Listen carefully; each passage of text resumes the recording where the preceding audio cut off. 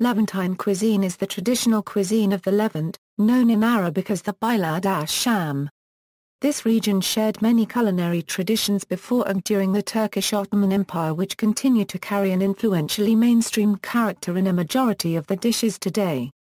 It is found in the modern states of Jordan, Lebanon, Palestine, Israel, Syria, and parts of southern Turkey near Adana, Gaziantep, and Antakya in northern Iraq.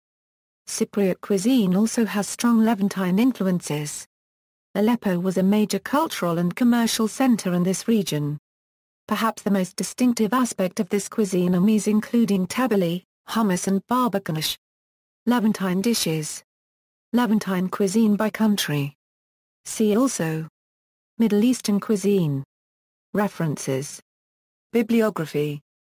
Further reading, Sami Zubaydah, National, Communal and Global Dimensions in Middle Eastern Food Cultures, and Sami Zubaydah and Richard Tapper, A Taste of Time, Culinary Cultures of the Middle East, London and New York, 1994 and 2000, ISBN 1-86064-603-4, pages 35.